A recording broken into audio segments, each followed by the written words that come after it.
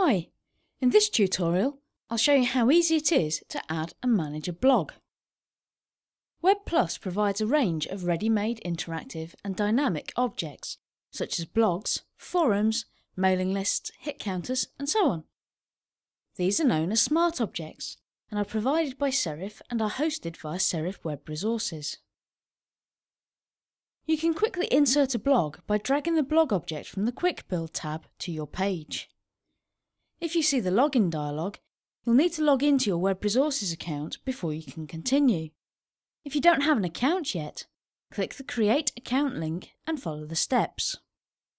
For now, I'll log in. The Edit Blog dialog is now displayed. I need to use the Style pane to name my blog. If I want to prevent others from embedding my blog object into their own websites, I can also add my domain URL into the Filter Offsite text box. Below the Preview pane, you'll see that we have some more options. Here, I can change the blog description,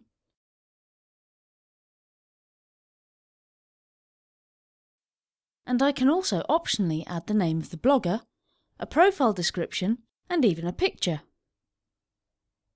To get this to show alongside the blog entries, I need to select the Profile Info option. There are also other options available from the blog settings, including permalinking, which allows visitors to bookmark a blog article, and social bookmarking, which allows visitors to submit articles to popular social bookmarking sites. Detailed information for each option is provided in the blog online help. Some of the visual elements in the blog are also controlled by a style sheet. You can either select a preset style sheet from the drop-down list, or more advanced users can actually create a style sheet of their own.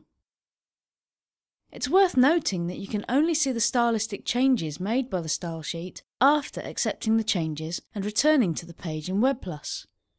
However, you can always go back and change any settings at any time.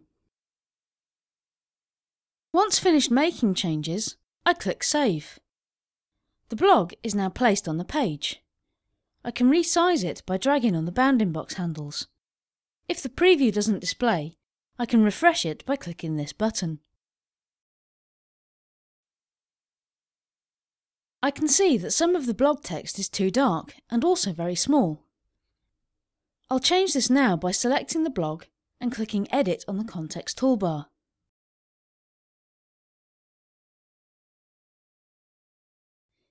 In the Style pane, I can now change the text properties.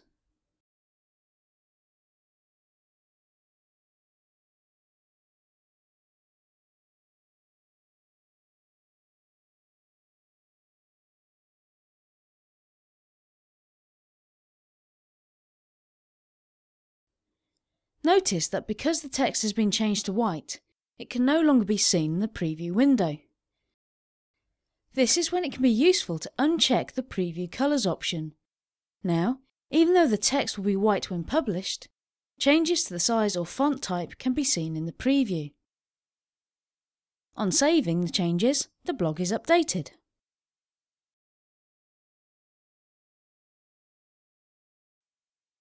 OK, the style is finalised and I've published my site to a live web server. Let's add an article to the blog. There are two ways to do this. The first is by adding the article using WebPlus, and the second is to add an article via serifwebresources.com using a web browser. We'll start with WebPlus. With the blog selected, clicking Manage on the context toolbar opens a new dialog. Here, articles can be added, edited and deleted, as can comments posted by blog users. The Editors Group drop-down list lets you choose whether to create, edit and manage articles yourself or allow others to do so. If you have set up one or more access control user lists, you will see them all listed in the Editors Group drop-down, and then this group needs to be selected from the drop-down list. Access control user lists are covered in detail in the online written tutorial, Access Control. To add an article, I click New. And now I type a title for the article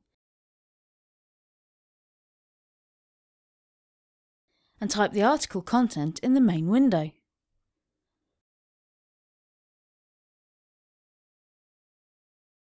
To format the text, I can use these toolbar controls.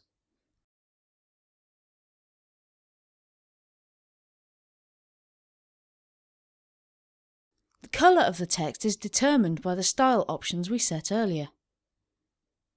I can also embed images or media if I know the URL or have the HTML code provided by some photo sharing websites. Tag keywords can be added to categorise the article and allow blog users to search for similar articles of interest. For a list of suggested tags, click the Suggest link. Selecting Allow Trackbacks option lets other web users include references and links to the blog articles on their websites. You can also control who is permitted to post comments to the blog articles. For example, spam can be prevented by using a capture control. Now I click Save. The article is immediately displayed in the list and on the published website. Even if I haven't got WebPlus to hand, I can easily add new articles and maintain existing articles or comments by logging into serifwebresources.com via a web browser from any PC, even if WebPlus isn't installed. Once I've logged in, my existing Smart Objects appear in the Smart Objects library. To manage the blog articles, I select the blog from the list and click Manage. All of the blog articles are listed, and the controls are laid out in the same way as they were when I managed the blog via WebPlus. Now let's suppose that site visitors have added a comment that isn't suitable.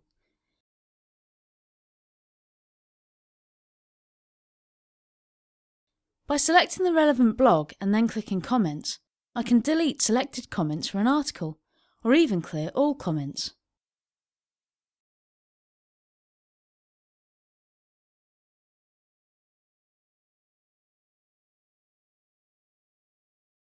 If I view my live website, you can see that these comments are no longer displayed.